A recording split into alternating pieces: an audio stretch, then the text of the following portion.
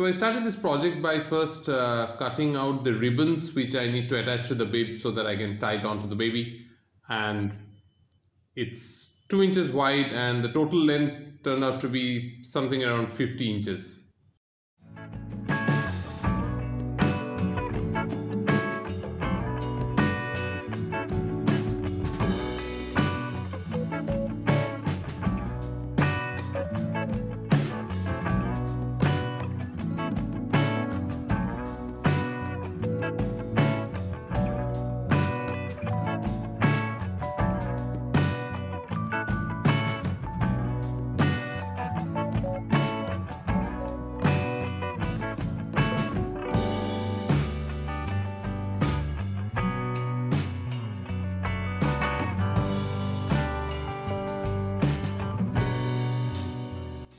I ended up using one of those nifty bias step makers. It's not really required, you can just manually fold the edges over.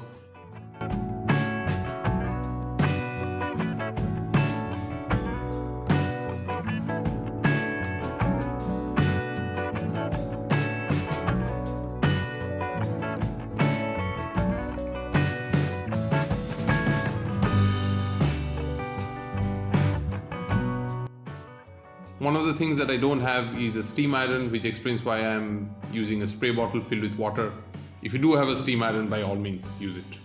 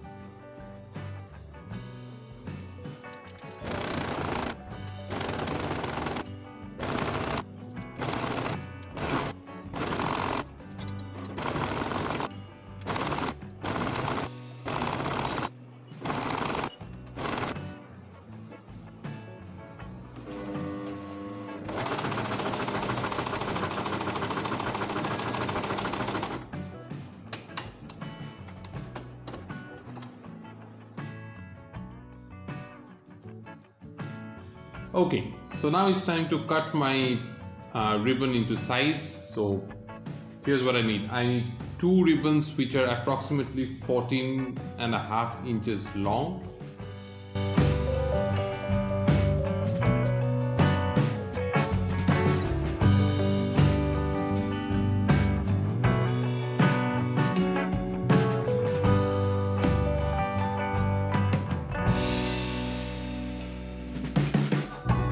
I merely divided the remaining piece into 2, which made them approximately 11 inches in length.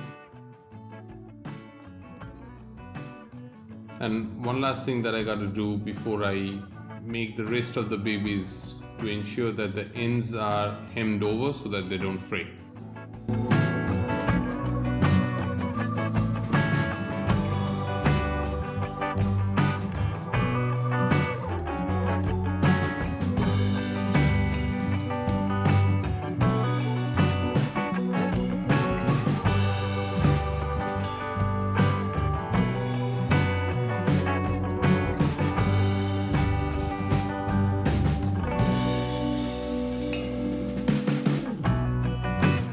In case you're wondering, that bowl that I'm using that has a diameter of about 4.5 inches, and the rest of the curves I'm basically eyeballing it. Tell you what though, cutting through the 4 layers of fabric and trying to keep it aligned and oriented was a little fiddly, kept shifting on me, but in the end it's okay, I guess. Before you start stitching though, you got to arrange the fabric stack properly. Here I have the first 2 layers of cotton that will form the core. The brown fabric then comes next, it's the backing fabric, and finally the hero side, the fabric that will go on top, that's the Egyptian cotton. And of course, you have to attach few ribbons to this once you're done, and it really helps if you mark them out before you start stitching. Of course, placing the ribbons while I was stitching this thing turned out to be a little fiddly. The reason being, not only do I have to place it at the correct position, but also I need to orient it properly. That and the fact that while I'm stitching this thing, I'm actually stitching this thing inside out. So the ribbons need to be pointed inwards, so when I again turn it right side out, the ribbons will hang outside like it's supposed to.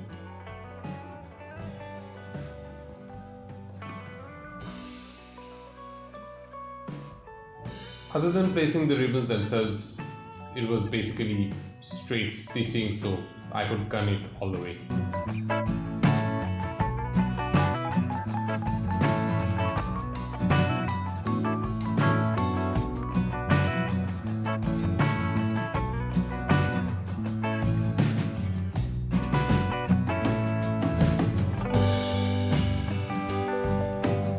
But in hindsight, I realized some of the curves that I drew were a little too tight for me.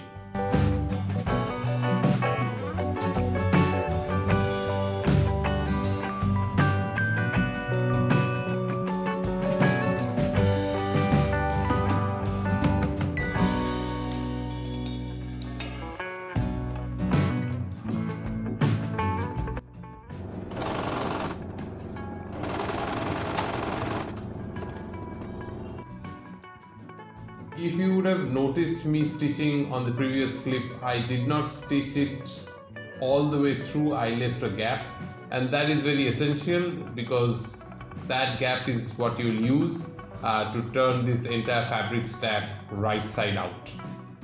I finished off the project by doing a final round of top stitching.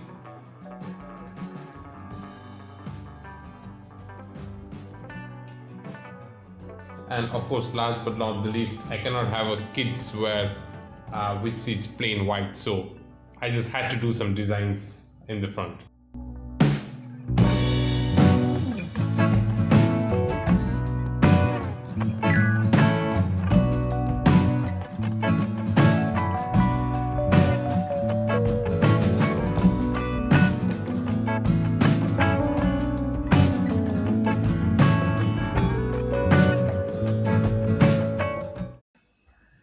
What do you guys think? Cute, huh? Make all the jokes you want about the banana. My daughter loves bananas, that's why I painted that. I really like this design. It was suggested by my wife actually. Generally the ones that you find, the bibs that you find on the market, they only have the strap around the neck. What happens is, as the baby keeps playing and fidgeting, it will revolve around the neck and it won't do its job. So what we did here is we have two straps. This one is supposed to go behind the back, and you have to tie them in a crisscross fashion, and that way you ensure that the baby cannot move this.